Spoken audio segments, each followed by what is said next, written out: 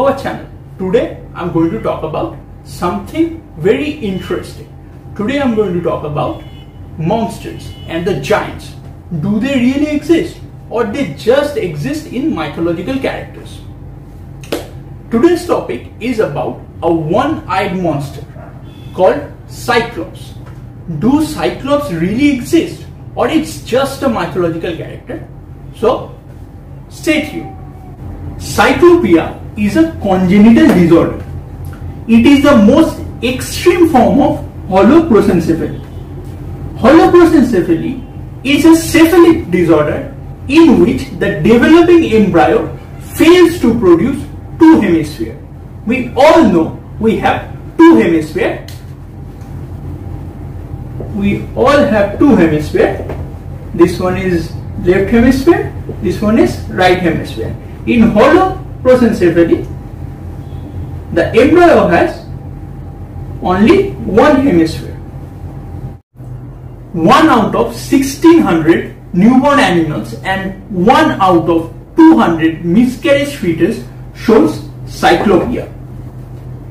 Cyclopia occurs when certain proteins are misexpressed during the developmental period, which causes the embryo to produce only one hemisphere rather than producing two hemispheres. That results in the formation of one eye lobe, one olfactory lobe, which result in misformation of eyes and nose. Now the question arises, why cyclopia develops? The answer to the question is sonic hedgehog signaling. Sonic hedgehog signaling is very important during developmental period. The sonic hedgehog involves in the separation of single eye field into two bilateral eye fields. It is said that sonic hedgehog is when emitted from the precaudal plate, suppresses PAC6, which causes the one eye field, to divide into two bilateral eye fields. That is, when sonic hedgehog is emitted from the precaudal plate, it suppresses PAC6. By suppressing the PAC6, one eye field is developed into two bilateral eye fields. Now let's talk about how sonic hedgehog works. Sonic hedgehog has a receptor called patch receptor, which is located in the membrane and is associated with smoothen protein. When ligand is absent, the smoothen protein becomes inactive, and CI protein, that is cubitus interpretus protein, is tethered into the membrane by cos2 into the microtubule by cos2 and fuse protein. Now, two other proteins, that is pKa and slide protein, comes and cleaves the associated CI protein into two fragments, and this fragmented CI protein enters the nucleus and acts as a transcription repressor and represses the transcription. Okay? Now, what happens when sonic hedgehog comes?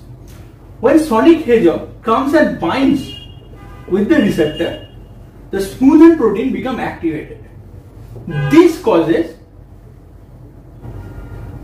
phosphorylation to the cos2 and fuse protein, and also inactive pKa and slime protein, and that's why CI protein is now free and enters the nucleus and acts as then the CI protein, intact CI protein acts as transcription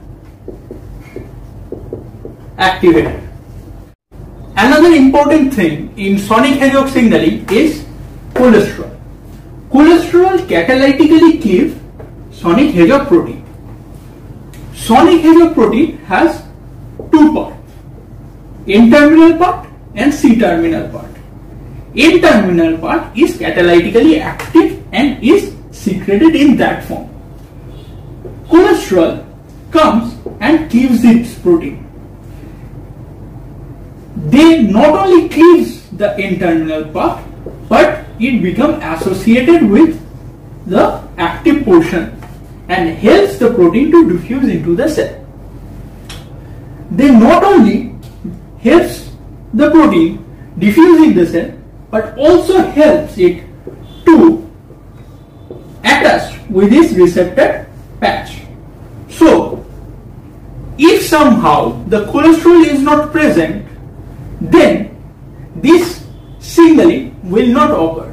So, anything that interferes with the cholesterol biosynthesis or anything that alters this pathway or interferes with this pathway can produce cyclopia. The two teratogens, that is gervine and cyclopamine, is responsible for cyclopia in humans. These toxins interferes with the cholesterol biosynthesis. That's why they produce cyclopia. This is it, guys. That's all what I have for today. If you have any question about this class, then the comment section is open.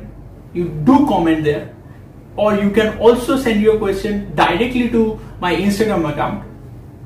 And if you like the video, do not forget to hit the like button and share with your friends, and do subscribe to our channel for more exciting videos. Thank you.